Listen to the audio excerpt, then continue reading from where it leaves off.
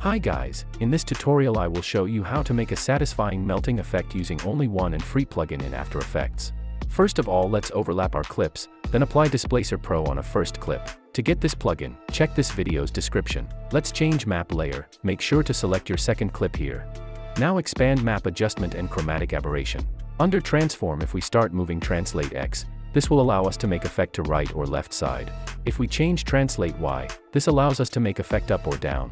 I will make melting effect going down, so let's click on translate Y stopwatch icon to create a keyframe.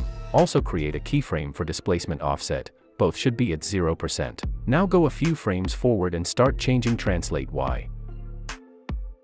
If you play back the video you will see it does nothing and stuck like this in the end. To fix it, press U to see created keyframes and go to the second keyframe. Now slightly start adding displacement offset until it's fixed. That looks really satisfying to me.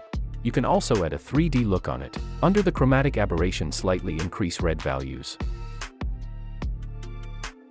Very simple but useful effect that you can make with a free plugin. Hope this video was helpful. Thanks for watching and like the video please.